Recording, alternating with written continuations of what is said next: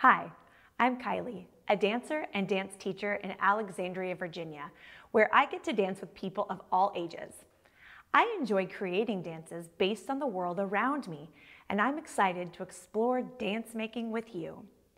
This video is part of the Kennedy Center Education's online content Teaching Artists Present, where teaching artists from around the country share exciting activities that you can do from the comfort of your own home. For today's activity, you'll need your body and space. It doesn't matter how much space you have, as long as it's free of any obstacles that could harm you while we're dancing. So go ahead and move anything you need to move. Explore up high, down low, side to side, forward, and backward. Did you know that we can dance about anything? Dance is an excellent way to share your thoughts, feelings, and ideas about what you see around you. Today, we're going to be dancing about this painting, Imperfect Perfection, by New York City artist Francisco. When I create dance, I like to use 3 steps: observation, improvisation, and choreography. Let's begin by observing this painting. What do you see? I see circles. Small circles, large circles. I see layers of circles. And I notice this gold, shimmery background that catches the light. I'm curious about how the artist created all of these circles. How do you think he made those small black circles?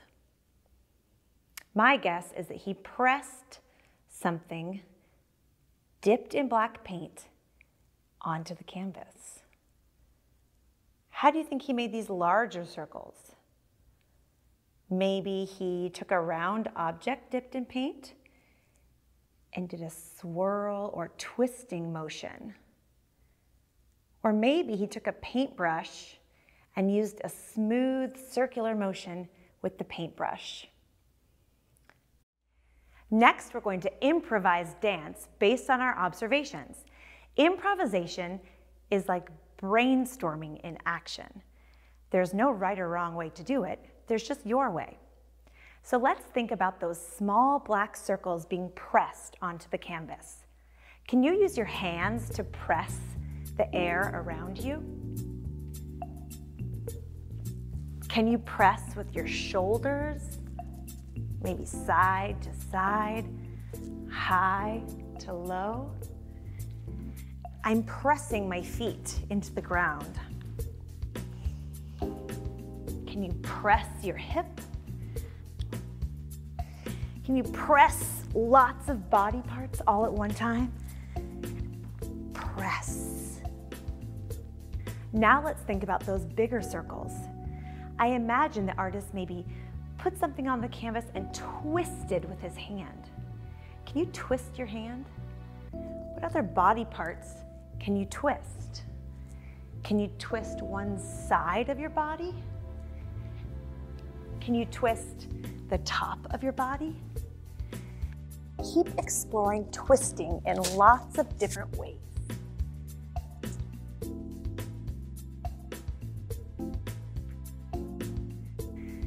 I also thought maybe he used a paintbrush to make smooth circular motions to make those bigger circles. What does it feel like to move smoothly without any stops or starts in your movement? Can you move smoothly, making a circular pathway with your arm? Smooth circles. Can you make smooth circles with your hips? And smooth semicircles or half circles with your feet. And finally, let's think about that shimmering gold background. That word shimmering makes me want to kind of vibrate my body or wiggle a little bit. Can you shimmer with your whole body? And it's covering the canvas. Cover all of your space. Shimmering. Remember, there's no right or wrong way to shimmer. Can you shimmer just your hand? Just your leg?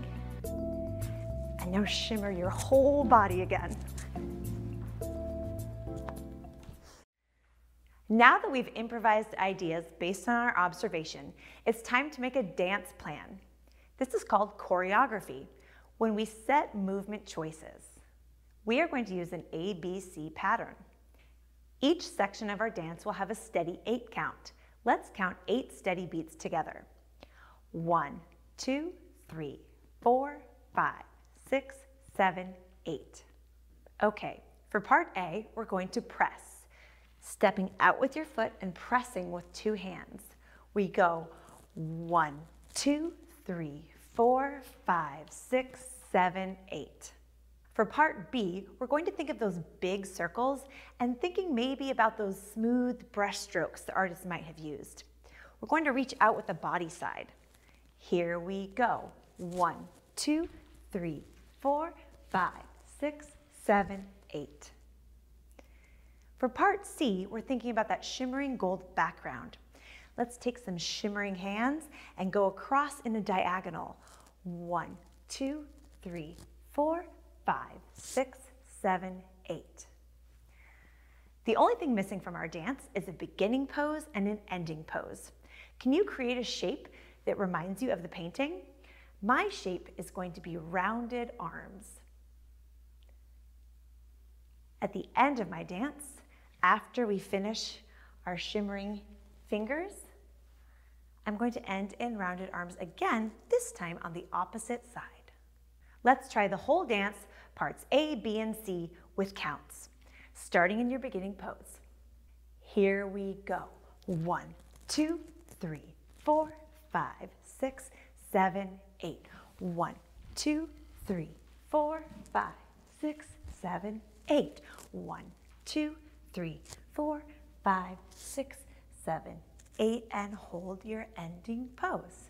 Let's try it one last time with music. Here we go. 1, 2, 3, 4, 5, 6, 7, 8. 1, 2, 3, 4, 5, 6, 7, 8. 1, 2, 3, 4, 5, 6, 7, 8. Let's do it one final time. This time I'm not going to count, but try to keep those counts steady in your head. Listen to the music and enjoy yourself. Starting position. Here we go.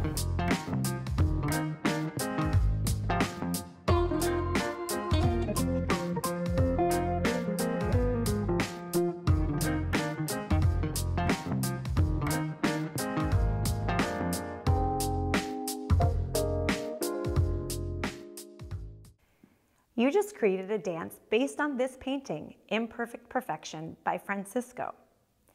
You can use those 3 steps, observe, improvise, and choreograph, to create new dances about the world around you.